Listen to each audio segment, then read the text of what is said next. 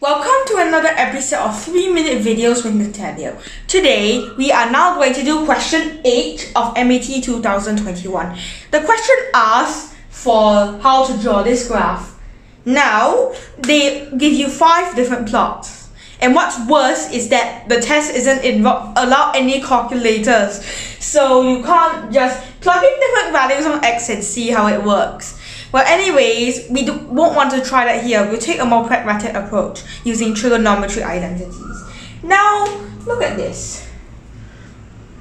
You think it's very different from sine X? But no!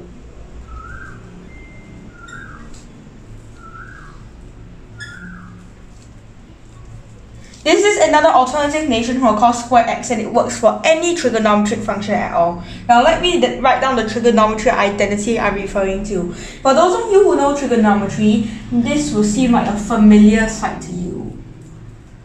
There, this is our trigonometric identity that we're using. Now we're going to simplify this expression in terms of sine x.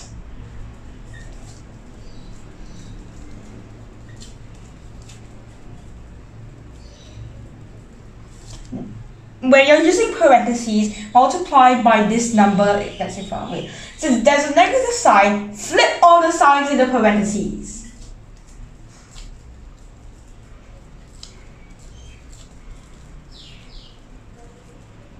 Now you can regroup them to put the sine squared at the left, sine in the middle, and the constant terms at the right. This is a common tradition when working with quadratics.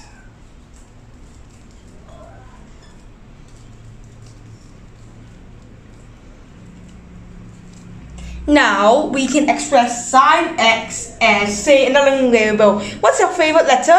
I'll say Q. Now, we can put sine x as Q. That we'll write this substitution here. So, this expression now becomes 6Q squared minus 8Q plus 3. Now, let's draw a table. Sine x only holds the values minus 1 to 1. And is also rational at y is half and minus half. Now let me draw a table.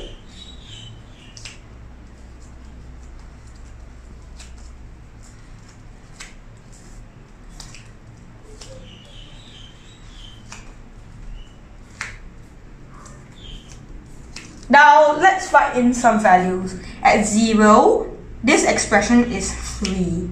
At 1, this expression is 1. At half, this expression is, wait for it, half. Minus 1, this expression becomes 17. We won't need to write down the value for minus half here since we got the general shape of it. Now let's talk about this log 2 at the front. It's my favorite logarithm. It's actually really my favorite logarithm. I like the sequence of doubling. It is very natural. I also like it when you convert any arbitrary number at all and convert it into a sequence of doubles. For example, my favorite statement about log 2 is that log 2 3 equals to 1.584 approximately to 3 decimal places. Anyways, this is very useful when working in music, but we're not talking about that now. What I would say is that previous video on exponentials talks about starting at y is 1 when x is 0 and going all the way up when at positive values of x and going all the way down to 0 and negative values.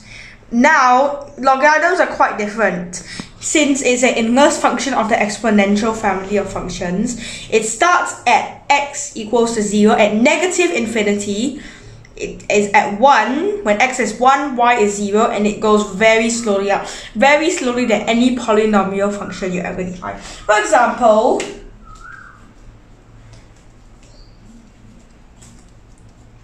at first you might think, yeah, root x surpasses log 2x. We'll see where. But actually we won't see where because we all know log 2x or any logarithm at all can go more slowly than any polynomial, whether it surpasses it or not. Now, back to this.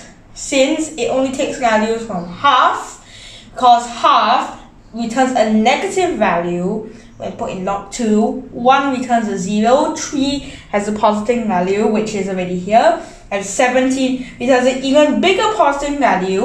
So log 2 17 is approximately 4.1. Now let us draw the graph here from 0 to pi and 2 pi. Now sine x is 0 when x is 0, pi and 2 pi. Sine x is 1 when it is pi over 2, and sine x is minus 1 when x is 3 pi over 2.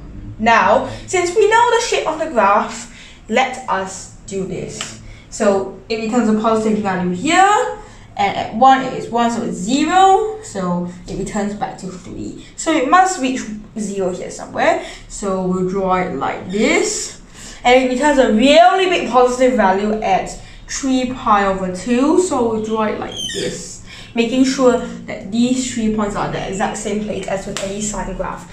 This is actually option A, and there you have it. This rather formidable equation using a trigonometric identity and an identity about logarithms, which is my favorite logarithm after ln x, which we talked about, is actually makes a really beautiful looking graph. There's actually a polynomial equation, albeit you can't see it for those of you who are new to trigonometric. And the log 2 sounds like you're putting a log in the middle of the graph. So anyways, enough jokes for now.